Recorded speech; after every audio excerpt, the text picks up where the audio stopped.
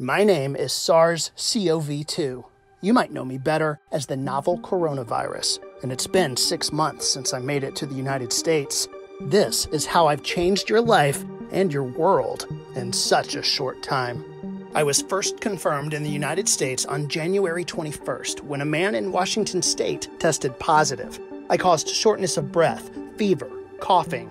People started losing their senses of taste and smell. 21 days after I got here, February 11th, scientists named the new disease I cause, COVID-19. In that first 21 days, I infected 12 people. In the first 65 days, I infected 100,000 people. That was through March 27th. The average age of someone infected, 50 to 60. 65 days after that, 1.8 million people infected. That was through May 31st, an increase of more than 1,664%. By July 7th, I had infected 3 million people in the United States. The average age dropped to just 33. I am a virus. I spread easily on ships, on trains, on planes. Airlines cut their flight schedules. April 14th, just 84,000 people were screened by TSA, a 96% drop from the same day last year. By June 1st, U.S. airlines cut global routes by nearly 75%. Cities, counties, entire states put shutdowns in place. I took a toll on your jobs. From mid-March to the first week of July, more than 48 million people filed for unemployment. Your unemployment rate went from 3.5% in February to 14.7% in April to more than 11% in June. I took a toll on your businesses. Nearly 100 companies with more than 500 employees filed for bankruptcy. Household names like J.Crew, JCPenney, and Neiman Marcus burdened with billions of dollars in debt and no sign of a customer comeback.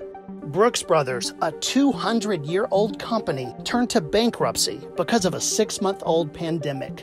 I took a toll on your stock market. The last week of February, stock markets worldwide saw their largest one-week losses since the 2008 financial crisis. By June, the losses had been regained, but instability remained. States reopened to help save businesses. Texas began reopening in April, retail to go. Then dining indoors and bars, you started going out. I started to spread faster. It took me 76 days to infect 50,000 people in Texas. 31 days later, 100,000 infections. 11 days after that, 150,000 infections. Just 8 days later, I had infected my 200,000th person in Texas. In the 6 months that I've been in the United States, an estimated 953,000 people have recovered. But doctors are still figuring out what recovery looks like, because scientists are watching me transform. And doctors don't know if you're immune to me after you're infected. Still a long way to go before there's a vaccine. Until then, you will fight to stop my spread. Some of you will social distance, others won't. Some of you will wear a mask, others won't. Some of you will stay home, others won't.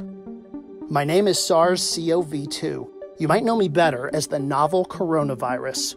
6 months ago, I made it to the United States. 180 days later, one thing is clear. I've changed your lives forever.